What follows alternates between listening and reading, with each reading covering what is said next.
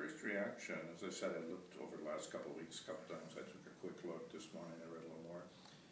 And I was thinking, well, this is all pretty clear. It's pretty professional. It's straightforward enough and so on. It struck me that they're pretty good at conveying information. It's just a different style. It's just, it's writing. It tends to be, I guess, more conversational, or I'll use the we or us. In a newspaper, you might do a story and you talk to the city to see what streets were blocked. You may talk to a couple people that ride bikes and see if they got winter. But because the way the site works, and I know there's a lot of people that just kind of want to share stuff, I can just put it out there, and then everybody else kind of writes. Yeah, they all kind of write the thing. Now there's like 40 or 50 comments, and there's some really great stuff that's coming in. And I didn't have to, so it's kind of a lazy thing. Yeah. But I gave my own experience as an example to show people, hey, I'm just like you.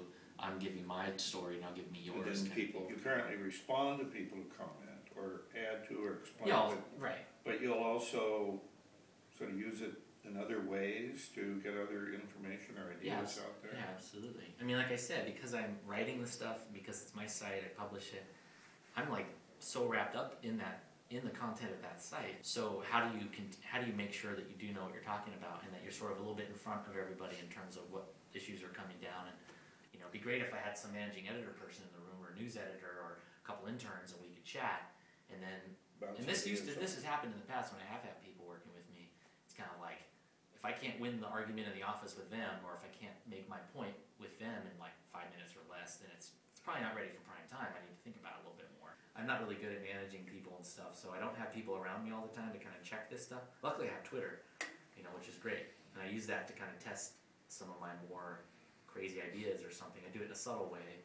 I don't just lob out crazy ideas, but I'll put stuff out there and see what the response is, and that'll help me kind of judge. Or I use the comments for that too. I can make comments that are a little bit more with crazy ideas, and if people really are repulsed by it or something, I can kind of correct it. That's interesting. You don't